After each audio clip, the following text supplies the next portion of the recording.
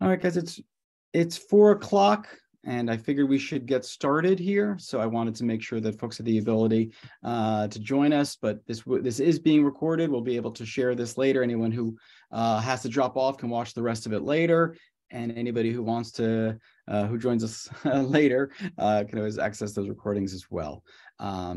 So thank you so much for joining us for our webinar. I'm from News-O-Matic. This is called Diversifying Nonfiction and the Fierce Urgency of Now. So let me actually introduce our team here, our hosts.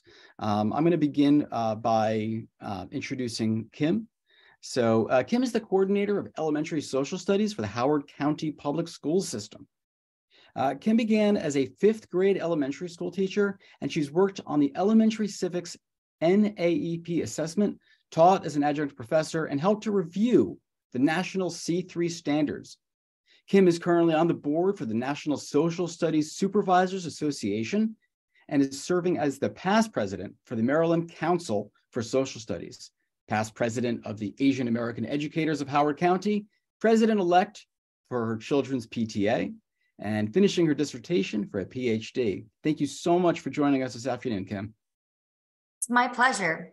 And now it's my turn to introduce Russ to you. Russ is the Chief Content and Educational Officer at News-O-Matic.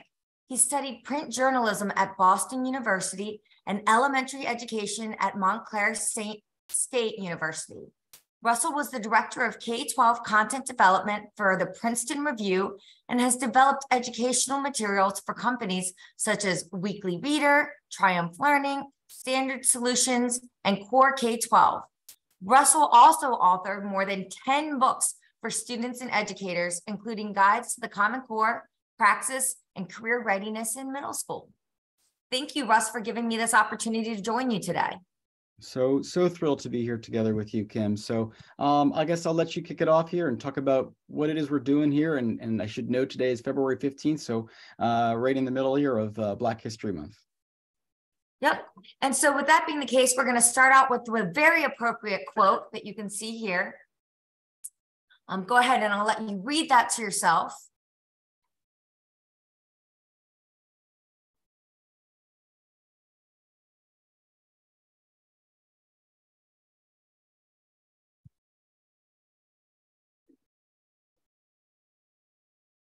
And so as we know, on August 28th in 1963, it was at the Lincoln Memorial in Washington, D.C., that Dr. Martin Luther King Jr. delivered his famous I Have a Dream speech.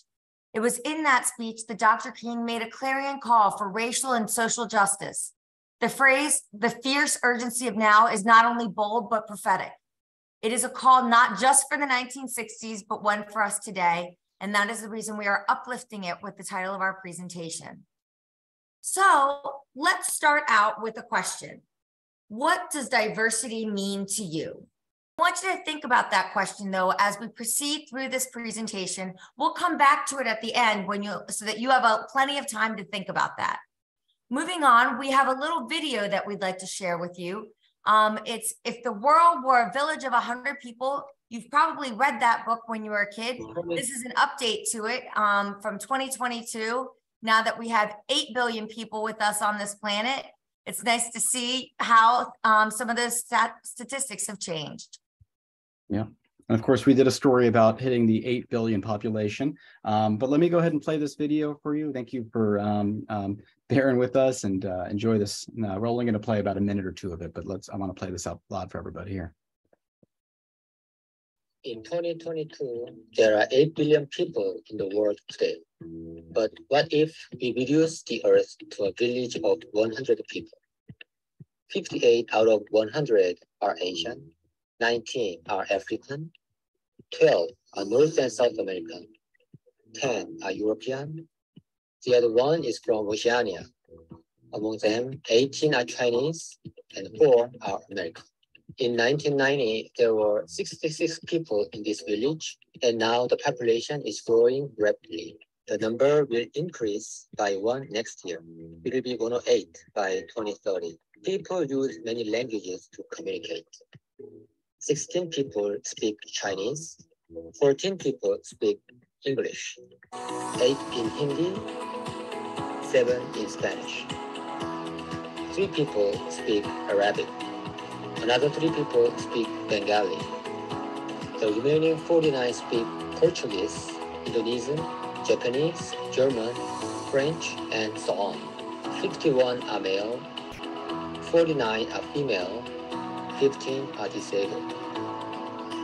24 children under the age of 15 live there. 4 people aged 75 and over live there. The average age of this village is 31 years.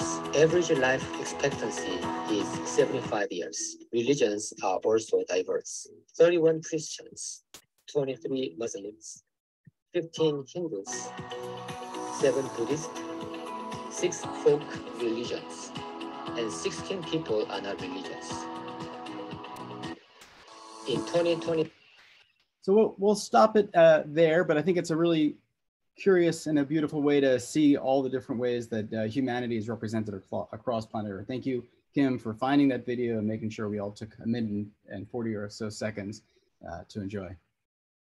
So when we are thinking about all the people on this planet and we're thinking about that word diversity, I want us to think outside the box and not just focus on race necessarily.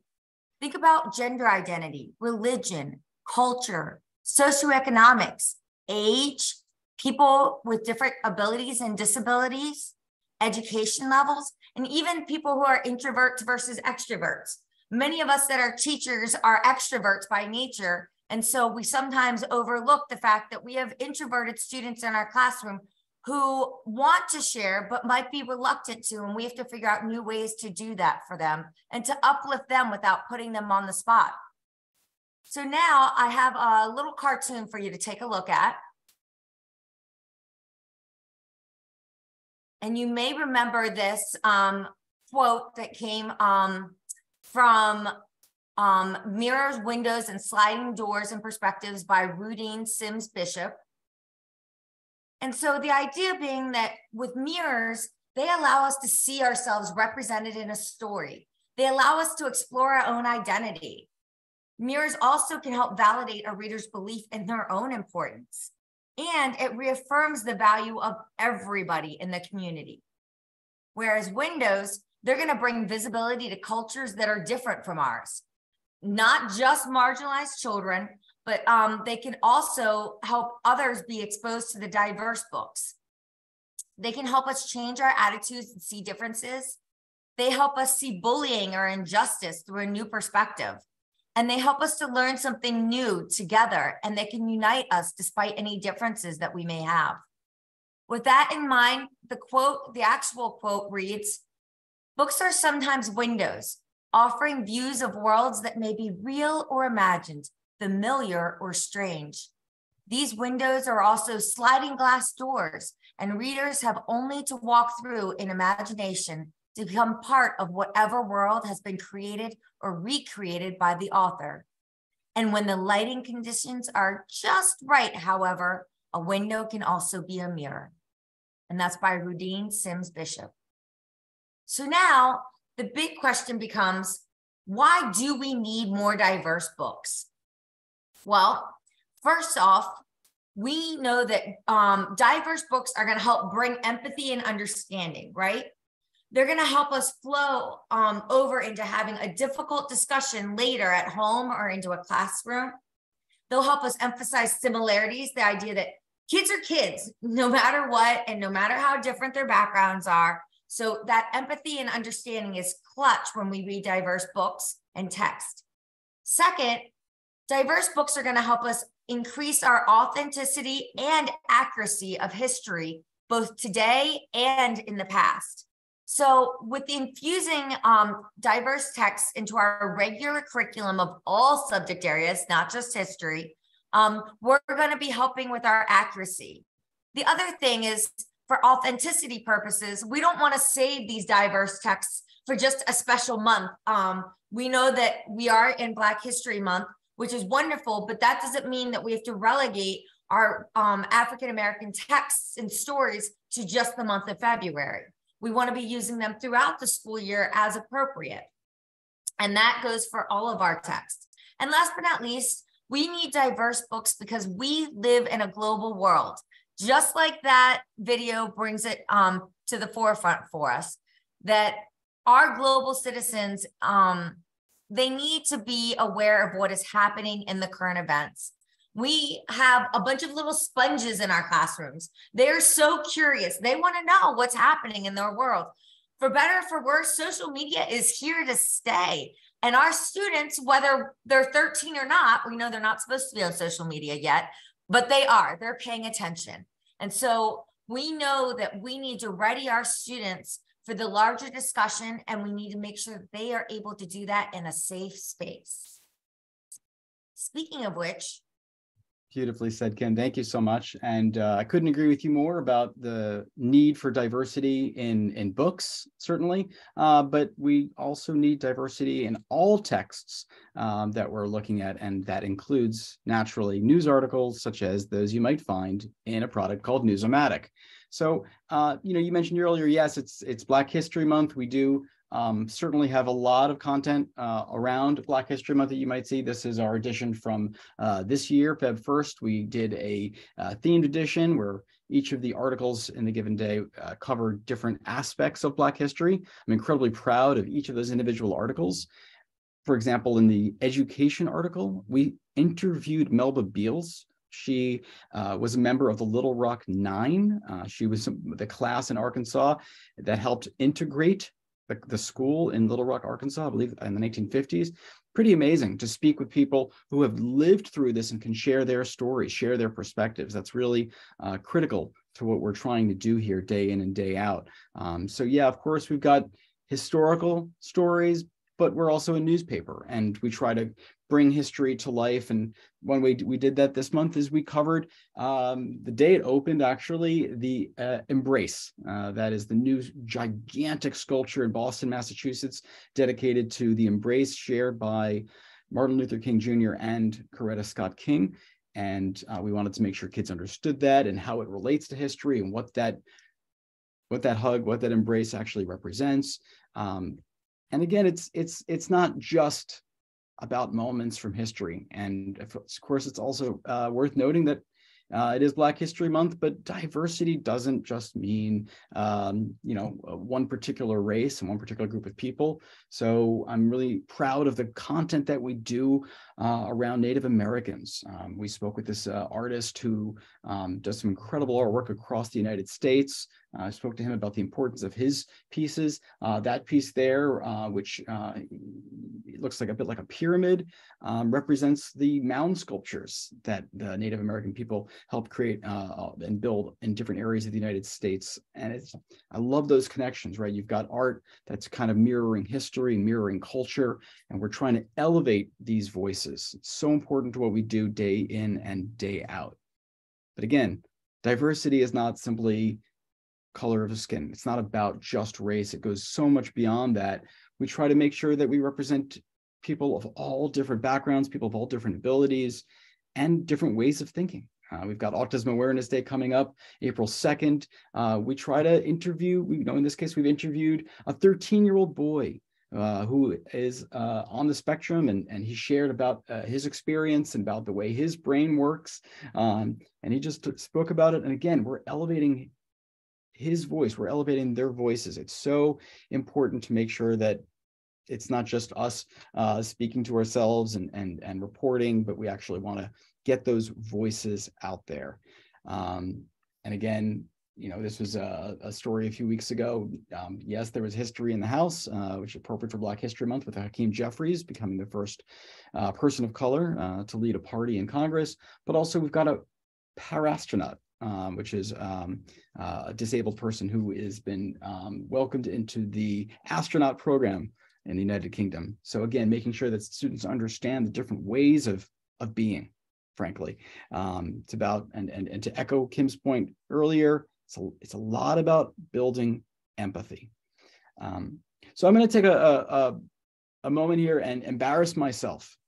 Because we've been doing News-O-Matic now day in and day out for about 10 years. And for those folks who don't know what we're doing here, we're creating a daily news platform for K through 8, different reading levels, But when we started about 10 years ago, it looked a little bit different, but the idea was still the same. We still wanted to give kids 5 news stories every day. And I wanted to show you a cover we did back in end of 2012, and we were beginning of 2013, just as we were starting, one of the first few weeks. Not super proud of the design of this cover, but I think you can see the types of stories that we wanted to cover. At that time, he was a mayor, Cory Booker. Of course, now he's a senator in the U.S. Congress. And I'm actually speaking to you from New Jersey, so well aware. But we wanted to talk about India and sport in India, and we wanted to talk about protests in Egypt. And there was a scientific story about the nose, and that came from Spain. And I got to tell you, I was so proud of myself for this edition. I remember finishing the day and being like, we represented cultures from across the world. We've got South Asia, we've got Africa, we've got that scientific story which took place in Spain. And it speaks to what Kim was just talking about in terms of creating global citizens. And again, I was patting myself on the back, thinking to myself, what a great job I'm doing here. And then the next morning, I got a comment from a teacher who said that she loves News-O-Matic. She loves our content. She's happy with our stories, but she would like to see perhaps a greater showcase of women making the news.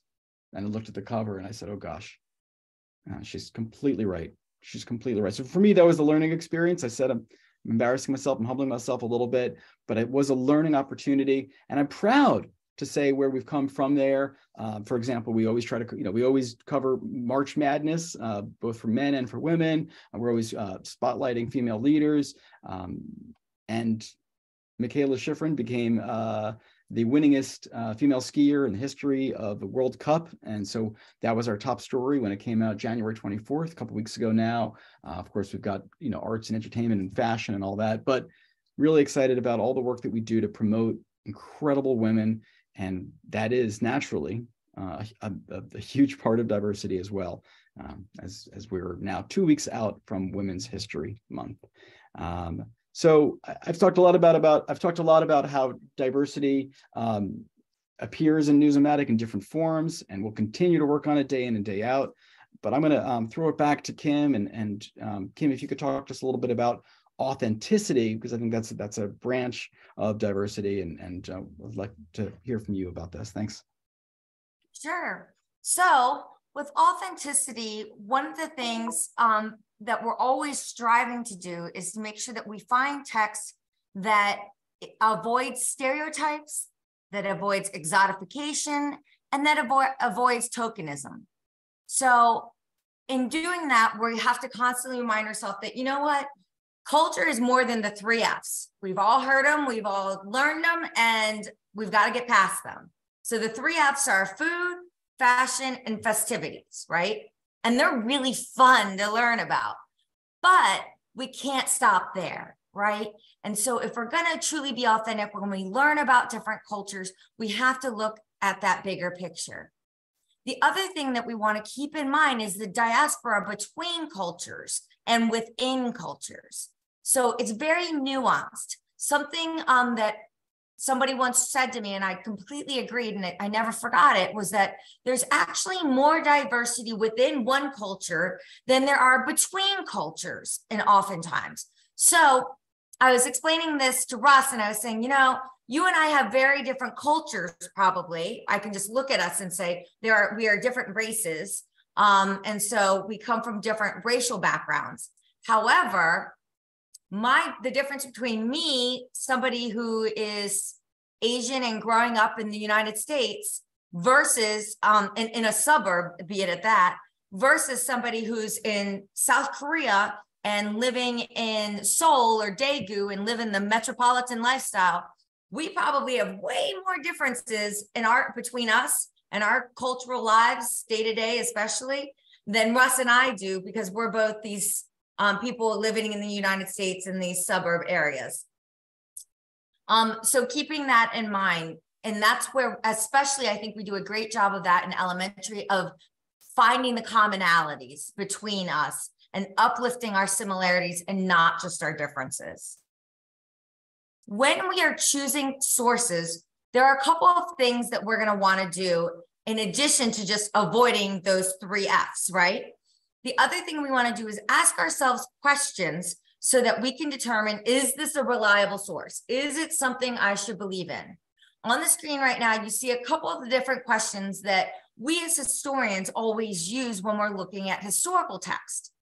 But if you read those questions to yourself, you'll see these are questions that aren't just good for history. They're not just good for the past. These are great for the present. And they're great for asking ourselves, especially nonfiction text. So with these, I'm going to scroll to the next one. Perfect. If you take a look on your screen, you'll see this is a snapshot of what one person said looks like when you are trying to determine the reliability and or the bias of a news source. And so what you're seeing on this chart are those on the left side, they've determined to be more liberal in nature, right? Whereas those on the right side, further over, they've determined to be more conservative in nature. And those in the middle being more even. So that being the case, that's one person's take, and that's great. And I said, when I found this chart, I was like, yes, I'm going to use this all the time so that when I'm presenting controversial issues, I pull something from the left side, something from the right side, something from the middle, and I'll have some balanced sources. Yay. But then, go ahead and click for me again, Russ. I found this chart and I went, uh-oh, well, what do I do now? Because it doesn't match, right? And this is where sometimes I have to source my source and I have to ask myself, all right, who created this source in the first point? Just because it looks really reliable doesn't mean it is. And so this is where we get into something called lateral reading, right? Where we're going to be sourcing, like as soon as I pull up one of these, so one of these charts happens to be from mediabiaschart.com. Before I use that, I'm going to Google mediabiaschart.com founder or sponsors or accuracy. I'm going to start Googling my source itself before I bother really delving into the source itself, because it might not be worth my time, right? And so that's something that we especially want to do with diverse texts, right? Because there's that saying, nothing about us without us. And what it's getting to is the idea that when we're reading text about diverse cultures, especially those that are not our own, we want to make sure that they are authentic, that they've been written by people with the appropriate knowledge base so that it's not oversimplifying or falsely including information that might be offensive to people of that culture. And so now let's show you an example of another news article.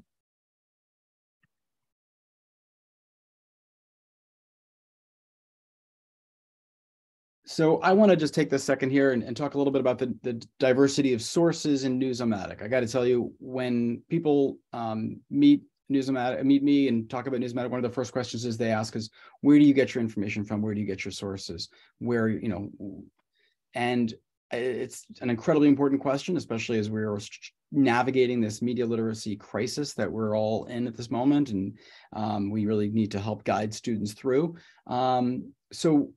First of all, I should mention that, you know, we're an original news creator for children. We try to write original content for grades K through 8, but with something like the earthquake that just struck in Turkey and Syria, we don't have the ability to be on the ground. We don't have the ability to report with our own eyes. So we, of course, are using other sources, and we're proud to say that we are transparent about where all of our sources come from. So we want to be clear about all the pictures and the videos, and we also want to cite. We use MLA citations, and you can see exactly where the information is coming from. This is so critical for students as they're learning how to decipher information and to understand the sources. But it's also, you can see the types of diversity that we're trying to get in through our own sources.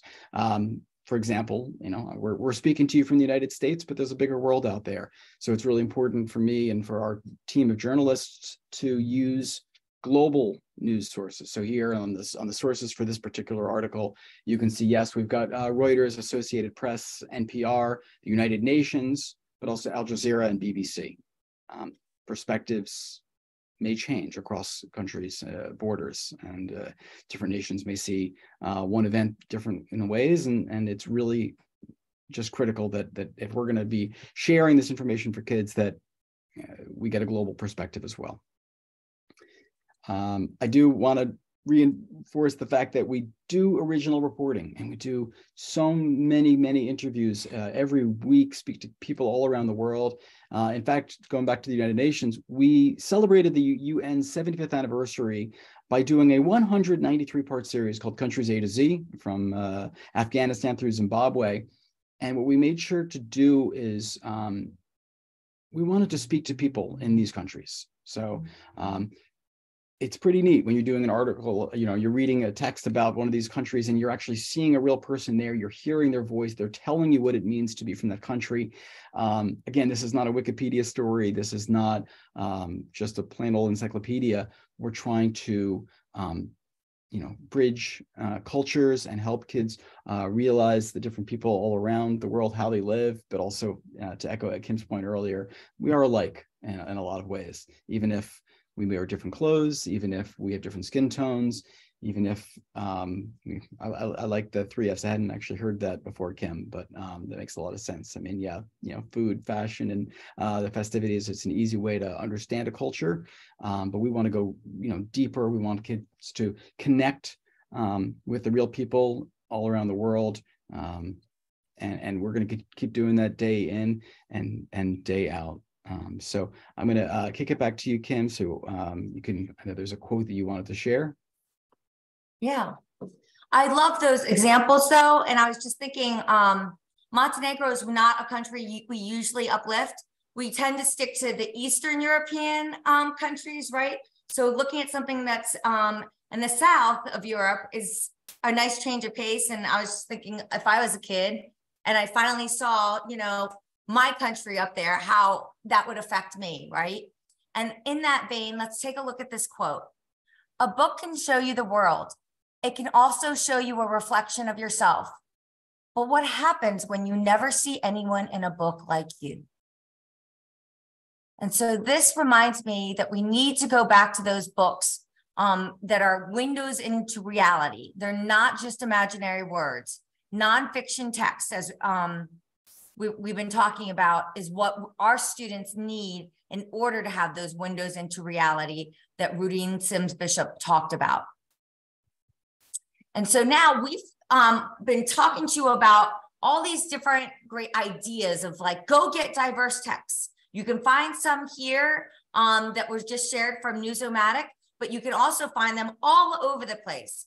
The thing is, as teachers, sometimes I'm like, I would love to do that, but I can not buy one more book for my classroom library without being yelled at by my spouse, right? Because I'm spending all of my income on my classroom library.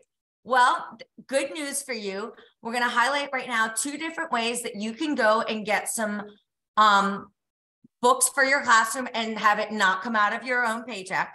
So there's one, it's called the Krista McAuliffe Award. It's awarded through the National Center for Social Studies, and it's up to $2,500 free.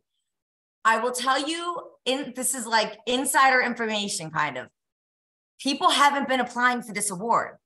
Like very few people are applying.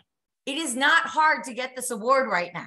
But as you can see, I have a big mouth. I found out about it and now I'm telling the world. So act fast. Hopefully you'll be one of those people this year that gets it before I get to tell too many people about this award, because I think it's just a phenomenal opportunity to be able to really grow a diverse book set in my classroom.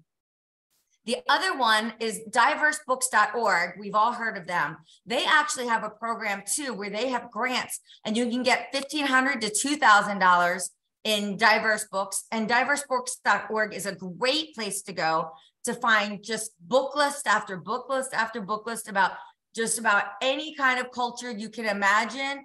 It's fabulous. I strongly recommend going there. There are a ton of other places. Before we leave today, we will share our email addresses with you. If you are looking for diverse book lists, you can email either of us. I can tell you I have a ton of them at my fingertips that I'm always happy to share. But now that you know, okay, we need diverse books. We've talked about all the whys. We've just talked about how you can probably get some diverse books. But what are you going to do about it besides just apply for one of these grants? Hopefully you'll get it. But what else can be done? Well, Russ is going to talk about what he's been doing with his company. Yeah, thanks, Kim. I think it's so important to leave this webinar with some action points. And, we've, as I'm a little bit embarrassed to show you, we've come a long way in 10 years, but it doesn't mean that we're done. It doesn't mean that now we're diverse and that's it. Like, we have to sort of ask the tough questions every day. Every day we have to look at our product and say, are we doing enough? And so with that said, I wanted to share with everybody here a checklist that I've got printed out and keep on my desk. And it's part of it's page 1 of our editorial guidelines, so that we can, every member of our team, all of our journalists, all of our editors can ask the tough questions that we need to be asking with every article we publish every single day. For the record, we've now done over 13,000 original articles dating back to those early days about 10 years ago. But I'm going to read these out loud. I know you've got them here, but when we do an article, when we do an edition, we have to ask ourselves, is every sentence in the story free from bias, including regional, cultural, gender, racial, and socioeconomic bias? Quick example, I used to work at the Princeton Review. I know you mentioned that earlier, Kim. I remember we would read test prep questions. You're talking about a math problem, volume. And one of the easy ways to calculate volume of a rectangular prism is by calculating the volume of a pool. Seems like an easy thing to just say, okay, pool is 3 feet deep, 6 feet long. But it's actually an easier problem if you have a pool. You can visualize it. There are ways that bias is embedded in our culture that we have to be really critical about. And I think about that pool example a lot, right? I mean, even the early SATs, you have a question like sailboat is to regatta, as they would have the analogies. So, it's built in a lot of ways, and we have to work hard every single day to undo those biases. Does this article avoid perpetuating a negative stereotype? Simple, but you have to ask that out loud. Will students from various backgrounds feel that this article is fair to their experiences? Does this story lean into positive and rich aspects of culture? I know you mentioned earlier, Kim, that we cover our countries that may not be covered very often. I mean, yes, Montenegro, but we covered Zimbabwe. Every country across Africa, and I think that the U.S. media does a pretty poor job of highlighting good news, positive from Africa and other parts of the world. So we really try to lean into that from News-O-Matic. Does this story provide educational opportunities for students to gain insight into another group of people? Again, we're not trying to perpetuate stereotypes here. And this is an important point to what we do because we're such a multimedia product for students. Do the visuals, images and video, portray a group of people in an inoffensive and accurate way? You can write a text that is free from bias, but a photograph can actually cause harm as well, and it can perpetuate negative stereotypes. We don't want to do that. That has to be part of our question that we ask, one of the questions that we ask ourselves as well. And then lastly, will this story be considered fair to every student and educator? So if we can't check all those boxes, then we have to look back at our article, look back at our text before we publish. And I just wanted to share this because this is part of our process day in and day out, but we're continuing to evolve. We're continuing to strive to do better every single day. And if there are ways that we can improve, that I can improve at News-O-Matic, please let me know. You'll get my personal email in a moment here. But I hope that you can take some of these points with you and integrate that into your day-to-day, whatever your job is and wherever in the world you happen to live. And so then we leave you with this question for yourself. What does this all mean for you?